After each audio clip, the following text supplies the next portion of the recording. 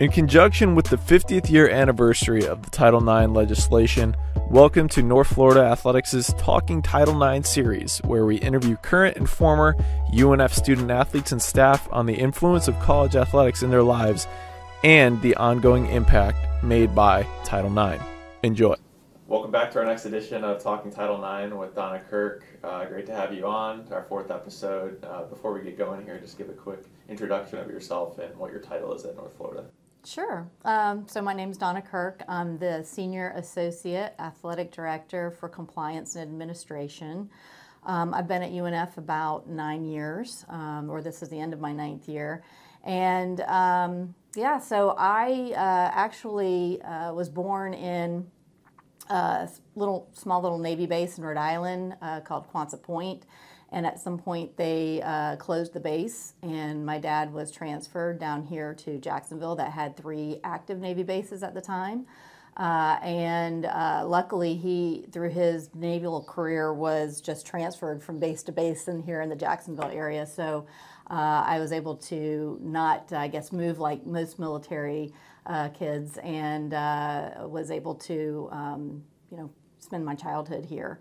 So I attended Middleburg High School, and then went on to Florida State University, and then went on to a master's program at Georgia Southern, and earned a degree there.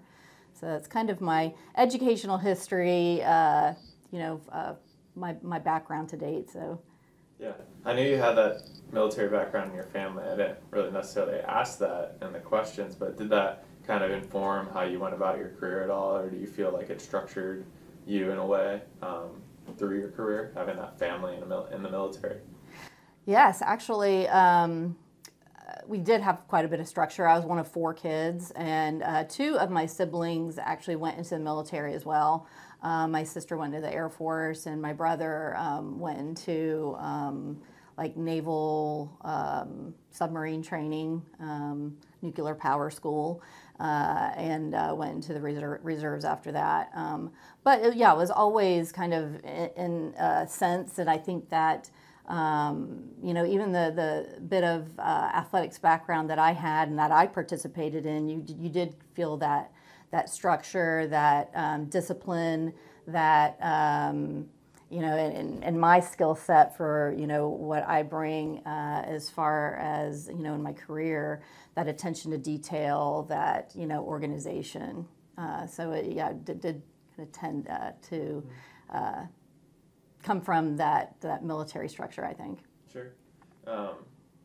So growing up, talked about it a little bit, but was it your intention to go into athletics? Did you have kind of a clear set path that you wanted to pursue growing up in high school and then when you started in college?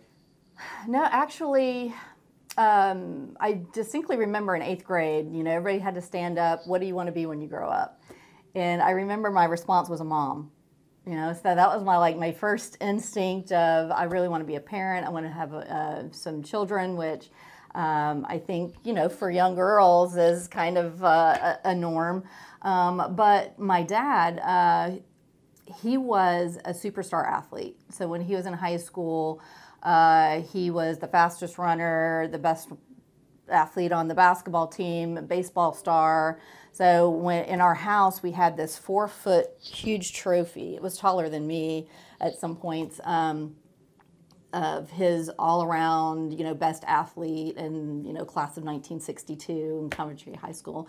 And then right after high school, he joined the Navy and was on the softball team. He was on a bowling league. He threw horseshoes. I mean, anything and everything that he tried, he was really good at. Even now, he's an avid tennis player.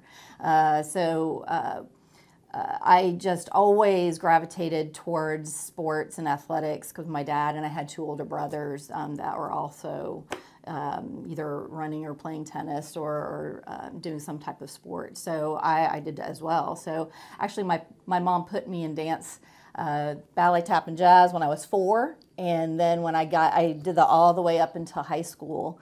And then I broke my mom's heart when I said, I don't want to dance anymore. I want to try out for the basketball team. Which, I was terrible, but I really enjoyed my experience. But I really excelled more in cross country and track. I was according to my cross country coach at Middleburg High School, the first female athlete to break 6 minutes for a mile.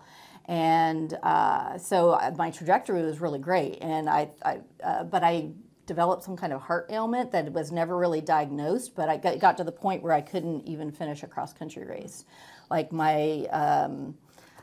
I don't know what was going on. I couldn't either get enough breath, or it was just my heart was beating on my chest, but they never could really figure out what it was. But I went from, wow, I mean, the sky's the limit, to just, I couldn't do anything. So I ended up joining the dance team in high school and doing a little thing, something less exertive. But I think that really probably did trigger my thought of, I want to go into athletics because I can't do it for myself, but I want to live vicariously through student athletes that can.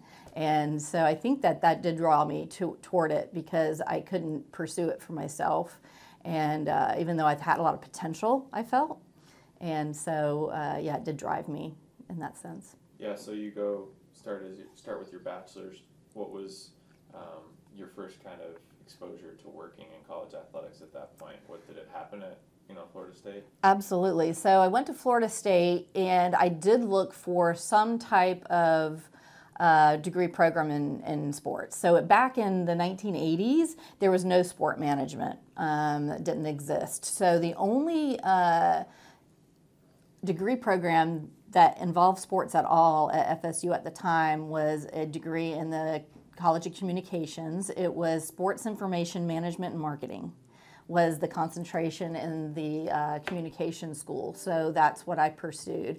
And so at the time, I was like, oh, I'll go into sports broadcasting. I'm going to be a sportscaster. I'm going to be on the news, bringing, news to homes in Jacksonville or wherever. And so I pursued that and was involved in broadcasting at FSU. So I was on this program called Seminole Uprising. So it was, the local cable markets. There, I think it was like the old Sunshine Sports Network. That is where it aired. But I did, I learned how to edit.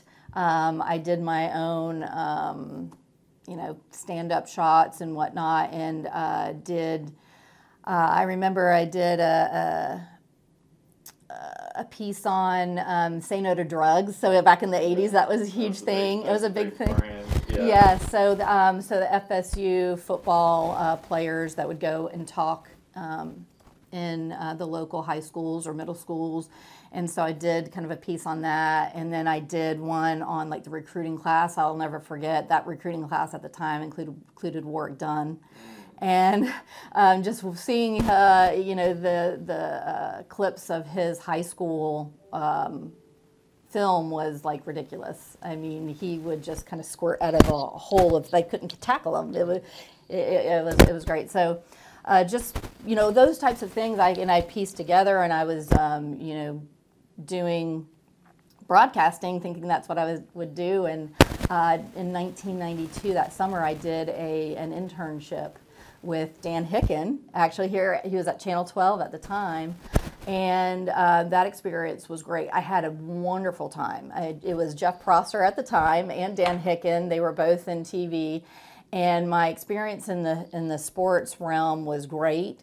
My exposure to just kind of how TV news works, I was like, oh my gosh, this is really cutthroat. It was like backstabbing, that's kind of what the vibe I got, not in the sports department, but just in the bigger realm of it. And then besides the fact that when I really got a chance to, practice or get on camera, I'm like, oh my gosh, I look like I'm 12. I just look so young. It's like, I don't think this is really for me. And so that's what that internship really kind of pointed me to. Even though I did get great exposure at FSU, and that internship was like, this isn't it for me. It just wasn't really clicking or resonating for me. So I went back to FSU for my senior year and talked to an upper administrator in the athletics department. He had just come back from a sport management conference at Georgia Southern. And so Georgia Southern was one of the first schools in the country that offered a master's program in sport management. And he said, you really should look into that program. They're offering graduate assistantships. And you can get basically your tuition for free if you teach some, elective PE type courses, and you can get your degree, your master's degree in sport management. So I did. I looked into that, and I got the assistantship, and I taught fitness walking, jogging, and bowling.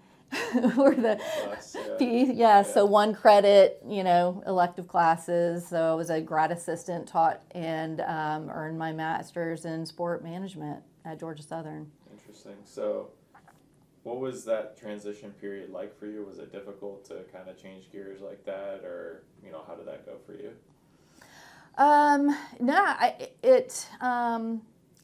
I think the decision to go to grad school I felt to me bought me some more time to kind of figure out what direction I wanted to go.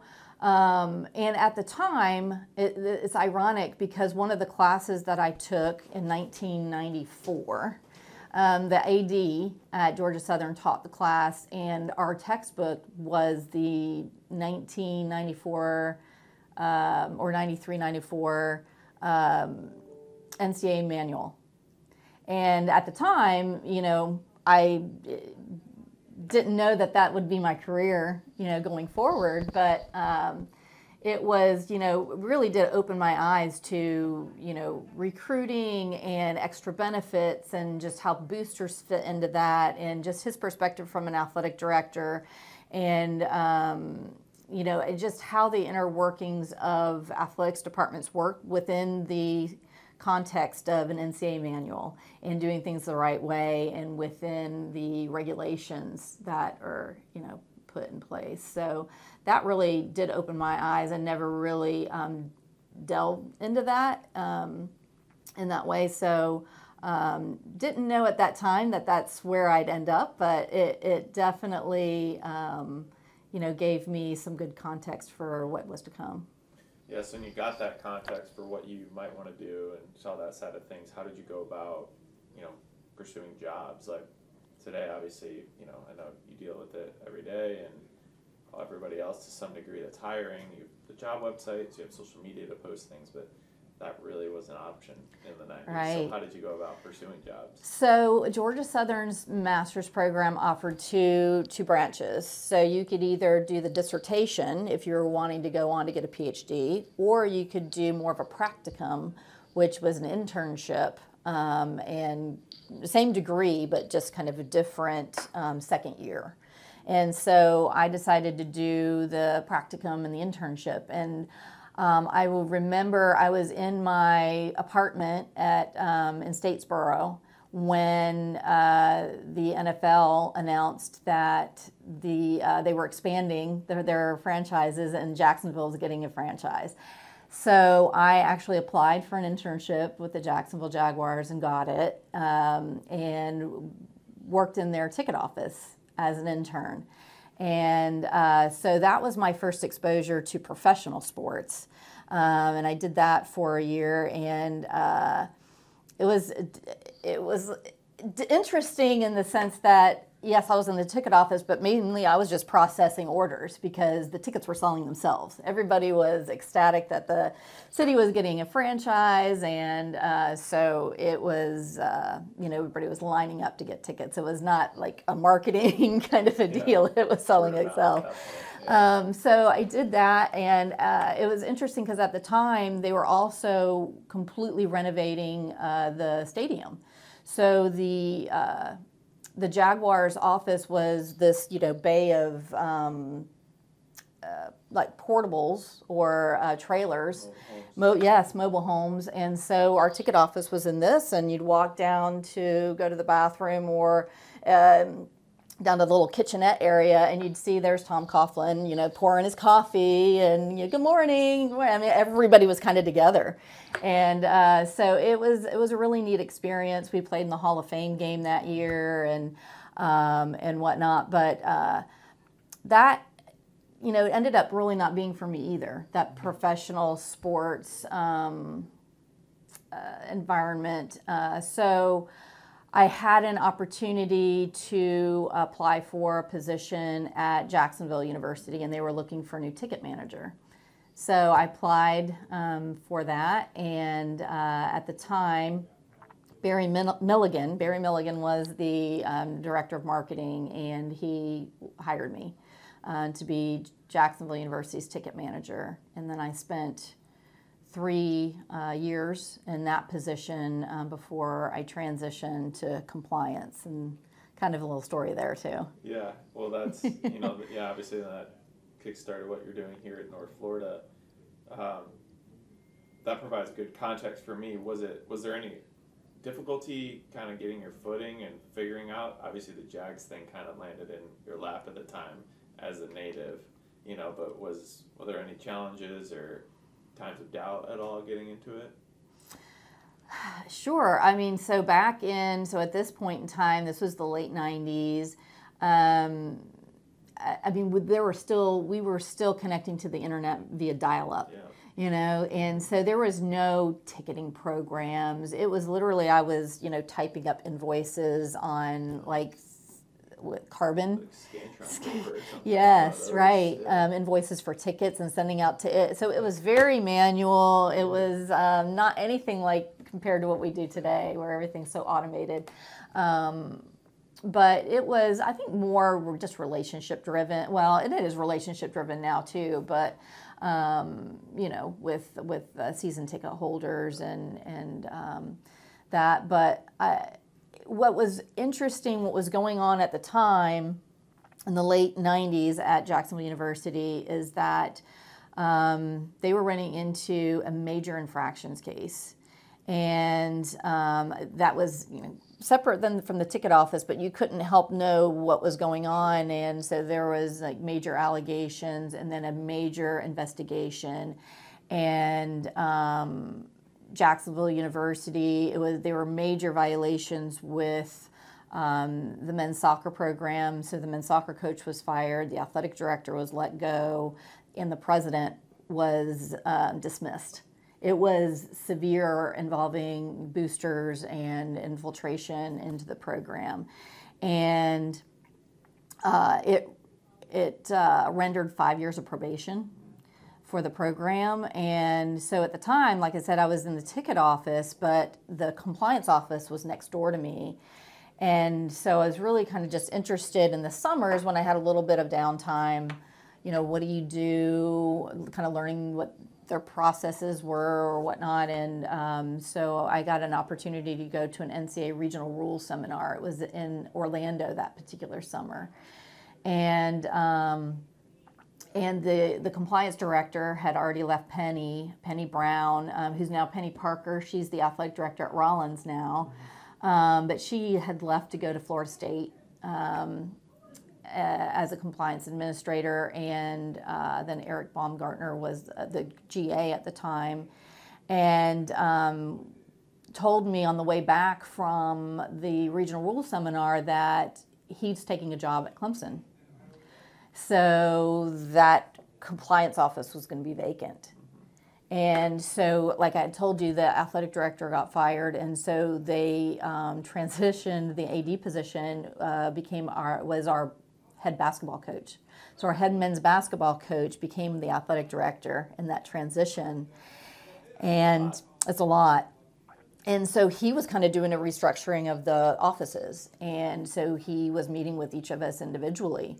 And he said, I really see you, moving into like a marketing director, into more marketing, game day promotions, whatnot. And I told him, I really want the compliance job. And I think that it just really kind of took him aback. And if you think about it, here's a program that's facing 5 years of probation.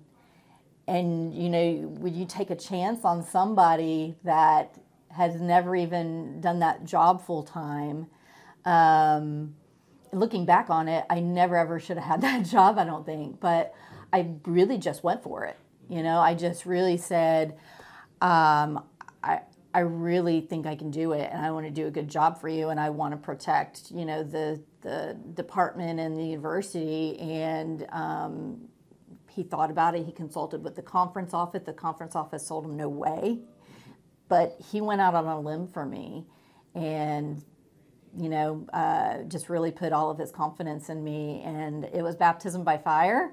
And I got through 5 years of probation, and I was there a total of 16 years, and 13 of it was in compliance. So really kind of the phoenix arose, I guess, from the ashes there, but really, did quite a bit to build the compliance program there. And then, during that 10-year, APR started up, and, I did that since inception and followed those retention and eligibility and graduation rates and things. And so it was really, I think just, I don't have confidence in myself, even though I didn't really have you don't know what you're getting into, but you just know. It's like, I know that I'm detail oriented. I know that I'm organized. I know that I have the skill set to do this job.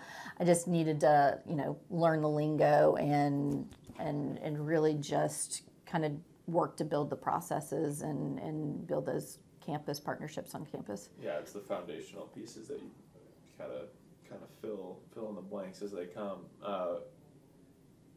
What were some of those major pieces of information or processes that you still carry today that you remember learning in that compliance job at Jacksonville? Were there like major learning moments that you're like, okay, I'm going to put that in my pocket and carry that forward? One of the things I brought over was, just talking about initial eligibility, and evaluating transcripts, high school transcripts for, the core courses and those types of things. It's like we, at a compliance office with just limited personnel, we just don't have the resources to do that across the board for all the sports. So really, we need coaches or assistant coaches to help process those. And plus, they're the ones that are recruiting that student. They're the ones that are building that relationship with that student and the family, that if, hey, you're going to be short a core course, or if your test score isn't going to meet the sliding scale, you need to retake the SAT, or we need to make sure that you're tracking on your core courses appropriately. And so it was important for coaches to learn kind of the intricacies of that. And I think that was really successful in not only their professional development, but them kind of taking accountability and ownership on who they're recruiting, and then being able to speak to it themselves and not having to refer them to, an academic counselor or a compliance administrator. And, so one of the other things that I brought over too were the end of the season surveys. I thought it was very important to make sure that we're evaluating and assessing the experience that our student athletes are having on an annual basis, and not just senior exit interviews. When I got here, senior exit interviews happened, but there was no sense for all of the student athletes, freshmen through seniors on that team, what the experience of that team was. And so I implemented that when I came here, that, at the end of every season, student athletes can do anonymous surveys to just let us know what their experience was, if there's any red flags, if there's, any concerns, or if, this is really great, and I hope that we continue to do that. So I think that those were some key things that I brought over. What would you say is, obviously a lot of things have changed, but what are some of those big things that have changed in the industry that really stick out to you?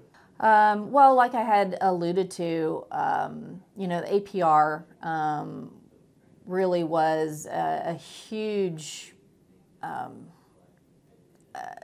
it's a huge report now that didn't exist before like 2005. And but it was as a way to evaluate the health of a program through retention and eligibility of student athletes who are on athletics aid. So that really changed. And then I would say the most of the change is really recently. There's been such a decentralization of and deregulation of the rules. So I think in more is to come. I think there's going to be some major overhauls in financial aid, but just even with the transfer portal, and I think that there's more that's going to be coming down with transfers, and then the entire name, image, likeness landscape. That is, I mean, a stark departure from the amateurism rules that have been in place, since I've been in this industry, since the early 90s, so, or late 90s. So yeah, it's definitely, the landscape's changing pretty quickly even now. Mm-hmm. Yeah, I mean, in every aspect. I mean, NIL, you have the conference realignments, it is for everybody, and it does have a trickle-down effect for every department regardless, some for more, some more. Being the SWA, having that title as well, just give some context for people what that entails. Sure.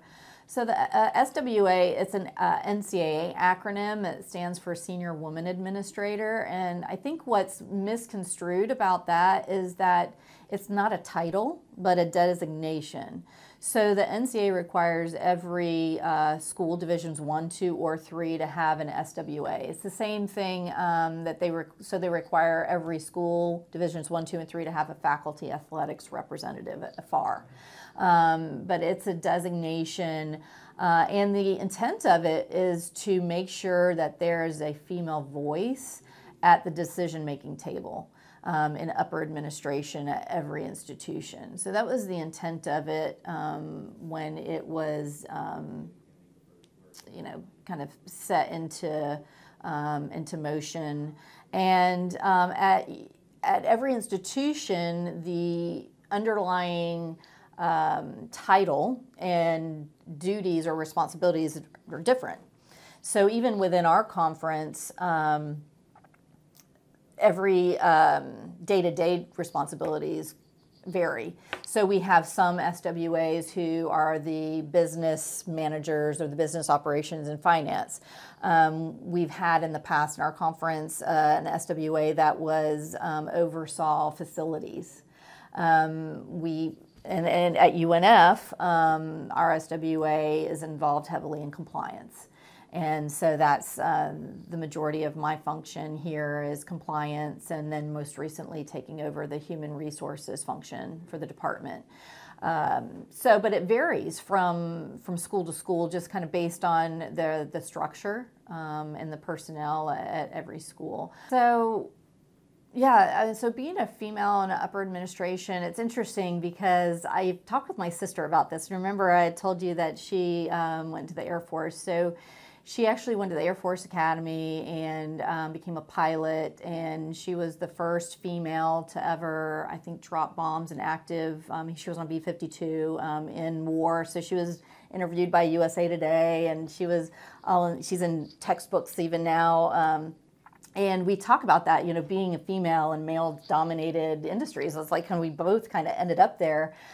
She retired as a lieutenant colonel and was a squadron commander, and she was completely amazing.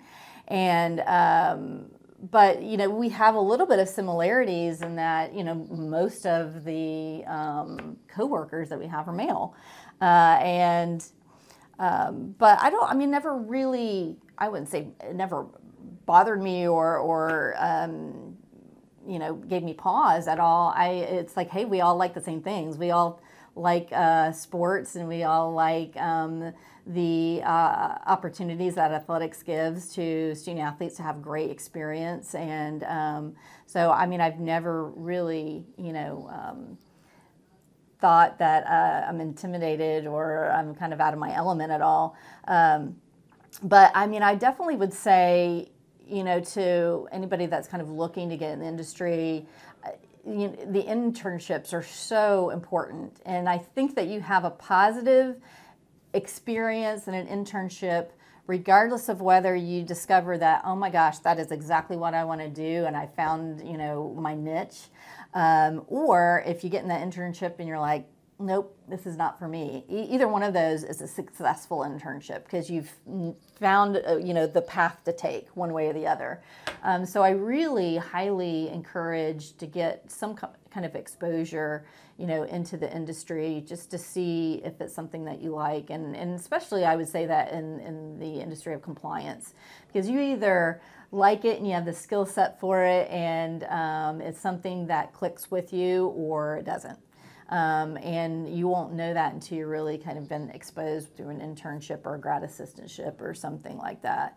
But I do think it's important for student athletes to see women in those positions, and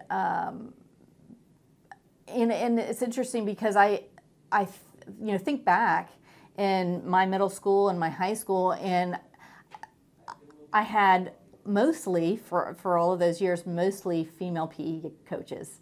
And I didn't really think about it, but I think back and I had, Coach Johnston, and I had my basketball coach was a female, and then Carrie Pruitt, who's at Middleburg High School, I think she's still coaching now, is still there. And I think back on it, and that probably subliminally, even though I didn't realize it at the time, maybe did have an impact on me, to see somebody that looks like you, that is a mom or experiences those things. I think is really important. So and maybe it doesn't resonate with student athletes now, that they see myself, they see Nancy, they see Caitlin, they see our academic administrators, and they might not think of it now, but they can think back and it's like, wow, we had some really strong women that worked at UNF, and I'm really maybe going to go for it, go for that next job opportunity that resonates with them. Sure. I didn't ask this question, but what was that period, especially when your kids were young, trying to balance working athletics and having to take care of kids? Wow. I think back on that, and I really don't know how I did it. It was, so I had, during those 3 years when I was a ticket manager, and at the time JU started sponsoring football, so in 1998. And I don't know how I did it. I just remember my kids were toddlers at the time. And I remember bringing them to softball games, and they would just kind of roll down the hill, that's the berm, or down the berm or whatever, as games going on, or bring them to baseball games, and or they'd be with their dad, or grandma. I mean, grandma was a big help too. I didn't bring them to everything all the time, but I really did have a great support system to make that happen. But it's interesting that my oldest daughter, also went to FSU, so I kind of have a legacy there, and she is pursuing a career in the sports world too. A little bit different, a little ironic. She works for FanDuel, helping people gamble on sports, which is the irony of compliance administrator at a Division I college. But yeah, she got a degree in statistics, and is really interested in data analytics, and so where's the best place to exercise those types of skills, but in a sports gambling setting. FanDuel has the fantasy sports side and then the sports betting side, but so she's on the sports betting side, trying to kind of get into using more of her analytic skills there. But yeah, I mean, they're both now in their 20s and living their lives, and so along the way did something right, because they're both self-sufficient and making their way in the world as 20-somethings. So it was definitely challenging, but very rewarding. And so going back to that 8th grade, I always wanted to be a mom, and so I kind of feel like I got able to experience it, all of it. I had the family, the career, and everyone's happy and healthy. So yeah, it's it's not lost on me. Our coaches are female coaches that have young kids. A couple of them, Catherine and Kristen. It's just it's like, I don't know how you do it. So right, it's a lot for sure. Absolutely. So, yeah, I mean, those were some memories. Are there any other favorite kind of memories that you harken back on working in the field that really stand out to you? I mean, there's so many to choose from. I'm sure. Oh gosh, yes. One or two that pop. Yeah. Well, I would say just in general, and this is, from my days at JU, from my days at UNF, my favorite night, day, what do we call it, of the year is the end of the year awards ceremony. It just culminates with memories of great, experiences. We have the highlights, the accolades, the just accomplishments, and I think it goes back to that living vicariously, right? Where it's just like, I'm such in awe of what they're able to achieve, and so we recognize not only what they do athletically, but what they've achieved academically, and it's like, oh my gosh, we just have, such the triple threat with a lot of our student athletes who are also so engaged in the community and making an impact, in the Jacksonville area. So that's just always been my favorite memories. But, as a compliance administrator, I also have those experiences of being able to relay just amazing news of, your waiver was granted. It's like you're eligible, you're going to be able to play right away, and just student athletes running down the hall, up just screaming, just so excited. So some of those victories, just with NCAA waivers, it was really memorable. And but just recently, I would say, as I've been able to, invest in programs as a sport administrator, a couple years ago with women's tennis. That had been like one of my favorite. I was like on pins and needles in that first round of the NCAAs, and you could feel the momentum just shifting, going down to that last court to where Annabelle was playing a freshman, and it's like, oh my gosh, we're going to upset number 25 Ole Miss. Oh my gosh. And I was like running down the fence line because I was up watching. I was not on the court, and I was running back and forth. And then I just remember talking to the Georgia Southern coach because they were getting ready to play the next match after us. And he was like, oh my gosh, this is a monumental upset. You have we were both just like in that moment of, oh my gosh, this is going to happen. And I just remember running on the court and just jumping up and down, and just that, the elation. It was like no other, but that's just like one. I mean, you could, the buzzer beaters, the walk-offs, the epic finishes, in a cross-country race.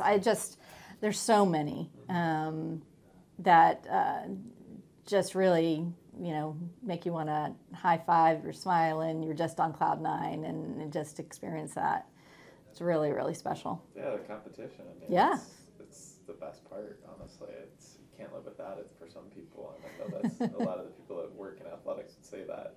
Of course, being a Title IX based interview, just speaking kind of in culmination, how has Title IX impacted college athletics from your position in this industry? Sure. Well, specifically at UNF, we meet Title IX. There's 3 prongs to Title IX, and we meet it through the proportionality prong. And so what that means is that the proportion of our student athlete participants is within 2 percentage points of the makeup of the general student population's gender makeup. So, and it's approximately 55% female to 45% male. And so the general consensus is if you're within 2%, then you're meeting that standard. And so that's what we meet here at UNF since I've been here. And that is because it's strategic in the sports that we sponsor and that we offer that really do reflect the interests and abilities of the student population that attend to UNF. So definitely would say, that is, for our standard here, but Just in general, I would say Title IX really has just opened up the opportunities for female student athletes to play the sport that they love. And not only that, but the availability of scholarships to pursue, and that render grad or degrees that they go on to start their careers and propel them into what they bring to their boardrooms and whatever careers that they are pursuing. But recently, I would say just the equity of the broadcasts. I think that the exposure that female sports are getting, whether it's through that ESPN3 platform, through the ESPN Plus platform, or whatever the Facebook channels or YouTube channels or however schools are getting female sports out there, I think that it's really just opening up the general public into what fantastic, what impressive athletes these women are. And I think it's just only grown in interest and in popularity, and I just think that we're just scratching the surface. Really think that, and I think Title IX had a lot to do with that, because it really does have athletics departments, set that up in that scope that we're broadcasting baseball games, we're going to be broadcasting softball games. I don't think that was always the mentality, before, in the 70s, if broadcasting was, around back then in that sense. Whereas now it's just, we're always thinking that way. We're always thinking of what we're doing on the male side, we're going to provide on the female side. And that is a product of Title IX that, is benefiting everybody. Because there's a lot of dads out there who have little girls, and they're wanting to see, their little girls and who grow up to be women playing for, Division I sports or two or three, whatever platform, to get the exposure and the notoriety that they deserve for all the hard work that they do. Yeah, there's no doubt the most activity on our Twitters are usually those parents and tweeting right. and liking things and Right. and all that. Kind of a sidebar too, you've been able to be in Jacksonville for such a long time and have that continuity here and work at JU and work here and then have that experience with the Jaguars and also see them kind of be a team from the ground up. Kind of what's it been like to view Jacksonville sport history from that kind of lens, and how much has it changed? Yeah. Oh, wow. Yes. Gosh, I remember, I'm dating myself. I remember going to the Jacksonville Bulls games back in the old USFL, in the 80s. And gosh, yeah, it's changed. It really has. But having, being an NFL franchise city, I think, though, is nothing's changed the city more, for sure. And I really am hoping that, and I know that it will eventually get there, that part of the having that franchise in the city is going to transform downtown, to where, we haven't yet. And I think that is kind of the next thing to come. But I think that there's been so much to offer here in Jacksonville. So we've had the Lizard Kings ice hockey. We've always had the minor league baseball franchise and the Bragans, and so it's really been quite a transformation. And even UNF has, had their piece of that. We've been NEIA to Division II to Division I, and then building up a rivalry where we have a River City Rumble. So that is kind of a must-see matchup across our sports that really also has brought some just interest into college sports for the city. Touched on a variety of things, but anything else that you want to share just in regards to your career, or Title IX, or experiences or encouragement? Actually, yes. I'm really interested, and I know we touched on just briefly name, image, likeness. And, my experience with just kind of rolling that out in its first year is that overwhelmingly our female student athletes take advantage of that more than our male student athletes. And I don't know if that's the case, across other departments across the country, but I really do feel that NIL, really could help propel female student athletes in ways that we've not been able to before. For them to have that following and then to generate revenue from that and exposure and popularity. And so I really am interested to see where that goes and, to what degree they can capitalize on it. And just really interested to see that unfold. Yeah, another chapter in your career and in college sports, no doubt. So, well, thanks for your perspective, Donna. It's great to get to talk in a little bit more depth.